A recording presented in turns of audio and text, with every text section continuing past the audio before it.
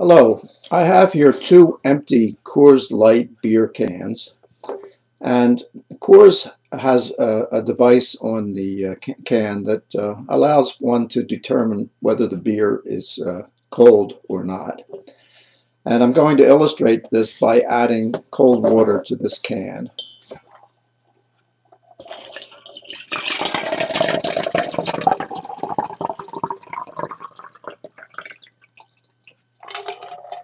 And you can see a dramatic change. And this particular can shows a blue coloration. And this blue coloration is due to a thermochromic reaction. Thermo meaning temperature, heat, causes a color change. Chromic means color. And the particular molecule that is involved here is something called crystal violet. And it has a blue color in its low temperature form and is colorless in the high temperature form. The reaction involves some acidification. In its acidic form, it is blue, and in a high temperature form that occurs when you warm it up, it is colorless. So this is a nice example of a thermochromic reaction that can be used to tell you whether or not something is cold. And I'm going to give some more examples of it in this video, and maybe talk a little bit about the chemistry. Okay, I have a couple other examples I'd like to show you. These cars are very intriguing. They're not as readily available today as they were a few years ago, but if you take this car and put it into a cold solution, ice water, you can see it changes color. And then if I put it in warm water, I won't put it all the way in, it changes back to the original color. An example of a thermochromic process. And another example that I'd like to show you involves thermochromic cups. And here I have a green cup, a yellow cup, and a pink cup. Don't confuse the color of the cup with the thermochromic material. The thermochromic material goes from a low temperature form, which has color, and a high temperature form which is colorless. People don't like to see cups that are colorless, so they put a dye in there that doesn't change color, as well as the thermochromic material. So let's add some, I'm going to add some cold water to the yellow cup,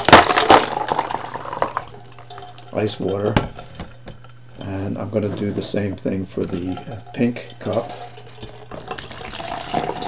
Now, obviously there are two different kinds of dyes in here, but the same basic process occurs. The yellow cup turns green at the low temperature, and at the high temperature that particular dye is colorless, but of course the cup has a yellow color that doesn't involve thermochromism. And the pink cup turns kind of a violet purple color on the bottom where it's cold, and you can see that if I'll pour the water out and warm it up with my hands, it will change back to, as I said, colorless, but of course there's a residual yellow color.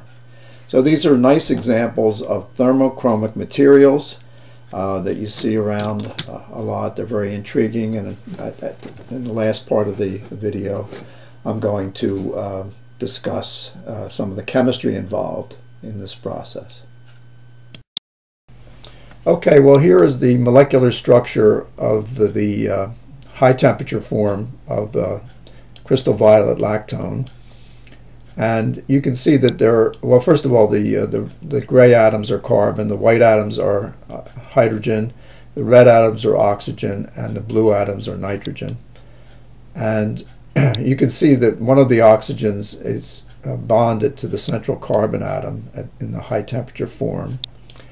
But if the temperature is dropped and there's some acidification, we get a new form of the molecule, And so there's a protonation of this oxygen, and there's no bond from the oxygen to the central carbon, and as a result the three rings interact more, and the change in the electronic structure of the molecule causes a color change, and it's in this low temperature form. It's kind of a bluish color. So this gives you a little flavor of the chemistry involved. It's rather involves microencapsulation, and there's a lot of technology involved, and you can go on the web and get a little clearer picture of what's going on. But thermochromism is an interesting process, and it has many interesting uses. So I thank you for your attention, and I'll see you next time.